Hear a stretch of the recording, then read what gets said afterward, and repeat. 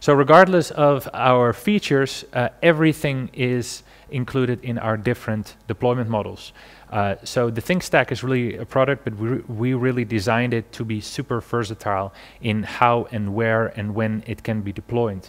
So our main offering is the ThinkStack Cloud. That's our flagship offering with an SLA. All the features are in there. It's multi-tenant. It's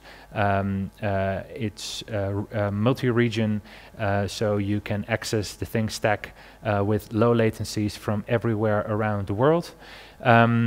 But if you need to run the ThinkStack in your AWS account, you can use the AWS launcher. If you need to have the ThinkStack running on your physical infrastructure, this could also be in AWS or in Azure, but it could also be on premises or on bare metal. You can use an enterprise license. And we also have a dedicated cloud offering, which is dedicated infrastructure that's fully managed by us and also comes with an SLA.